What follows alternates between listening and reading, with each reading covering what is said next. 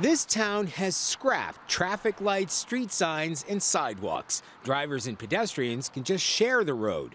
Oh no, terrible idea. Crazy, absolutely. The city fathers in the small town outside of London say too many signs and signals lull people into a false sense of security. Now they'll have to pay attention. It isn't in line with their normal behaviours, but doesn't mean to say it's not going to work. If it does work, one neighborhood in central London is interested. Here in Kensington, it would force people to simply take their signals from each other.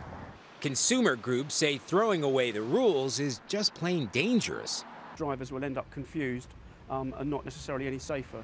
So far, the controlled chaos scheme hasn't found many fans. It's a junction where nobody knows who's got right of way. But town planners say people will just have to get used to not being told where to go. Charlie D'Agata, CBS News, London.